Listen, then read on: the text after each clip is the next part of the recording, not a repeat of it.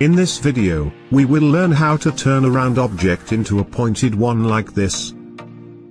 First, I'm going to make an oval shape.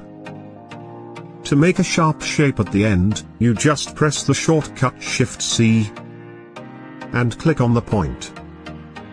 This shortcut is an anchor point tool located in one group with the pen tool. Okay. If you like this video, don't forget to click like, so YouTube will recommend this video to other friends.